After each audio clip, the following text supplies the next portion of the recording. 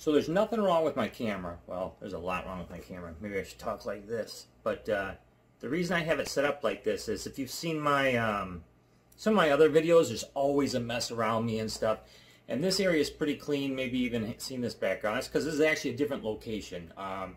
It actually might be the last video you see from this location because it's our first house we ever purchased, and it's, I call it my PoundButtons studio, but it because I'm the only one that ever comes in the basement usually. But we're actually finally getting rid of it. So after being a thorn and a money drain for a couple decades, it's going to finally be gone. But one of my favorite things about it, why I like it here, is because one, it's clean, and well, actually, if I do a spin around here a little bit, you can see that I have you know, a couple video game cabinets from 1UP. You know, I got my guitar in the corner. I got an Xbox One in the cabinet with a sound bar. I use a projector, so basically it's like having a big screen. It's actually just nice to kind of be down here and not have a lot of stuff around. And then also right up here, you'll see that I have a few figures and stuff on the bookshelf.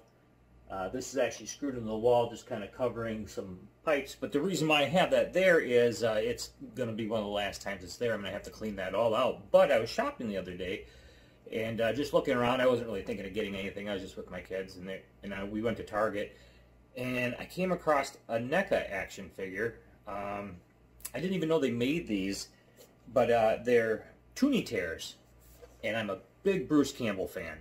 Let me flip it over here too. So this is like the back of it. They got a little cutout of the fireplace. Yeah, I guess it's Tooney, so it's okay. I wish they went a little more demonic with the deer head. But yeah, you can see that it's well, a Tooney version of Ashley Williams. So I'm gonna crack this thing open, and it's gonna rest up on the shelf there for a little while at least, until I have to clear that all out. But I was pretty excited to get this. I have quite a few Ash characters. I have a from My Name is Bruce, signed autograph version of that, and a couple of his other action figures. But I never knew NECA Toys for doing like a Toonish figure. So we're gonna check it out here. So I haven't decided what I'm gonna do yet. I am gonna save this. I don't generally leave things in the package. Well, that's not true. I actually have quite a few things still in the package, but this is not going to be one of them. In fact, I kind of told myself I was going to stay away from doing this stuff anymore. In fact, I made a, as you probably saw a little earlier in the video, I have an, or not an Ecto, a Playmobil DeLorean, and that was kind of an impulse buy too. I didn't mean to. There we go, save that. I didn't mean to purchase that. Of course, I don't mean to purchase half the stuff I purchase. There we go. Alright. Alright, so chainsaw does not move. Articulates at the shoulder. Head. Yeah, it feels like a ball. Ball mount. Actually, that's pretty good. That looks really good. I actually think the seams in there is good. Legs, hip bending, of course. Got your standard peg at the bottom. Target also sold stands for these, but well, that's interesting. So there's a little chunk out of his butt. It's not playing with Bruce Campbell's butt. Yeah, it's missing a little paint there.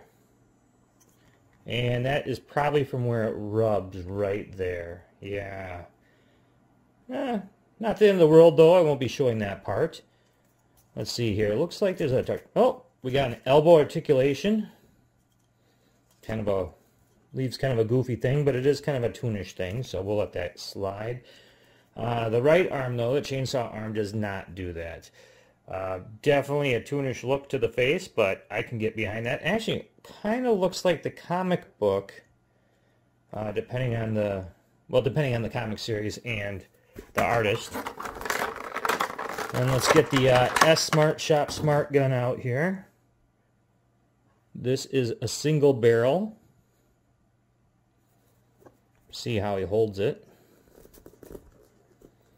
So that's actually not too bad. He actually holds it pretty decent. Well, let's put his arm in a decent position. Not too bad. He's holding it. Can he put it away? Well, not really, but... And it sheaths very nicely, actually. That's actually really good. I really liked it. Oh, it turns. I don't want to pull or break this, but I'm wondering if that pops off. Yep, I'm going to break it, I think, if I pull on it any harder. But it moves. I like that. So, yeah.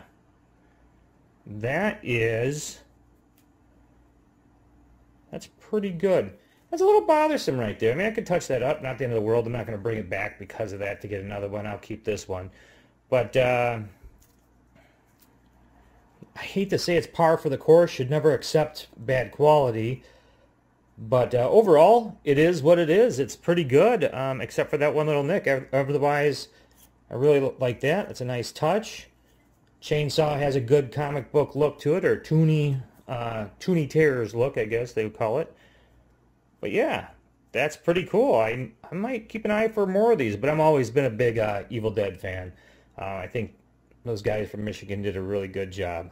But yeah, I would suggest picking that up if you're a big fan of it. I just got it at Target. There was a bunch of them. It wasn't like it was hard to find. I don't know what the rarity will be on it. And it'll be a nice little showpiece on the shelf with the rest of the other stuff. Other than that, have a good one, and thanks.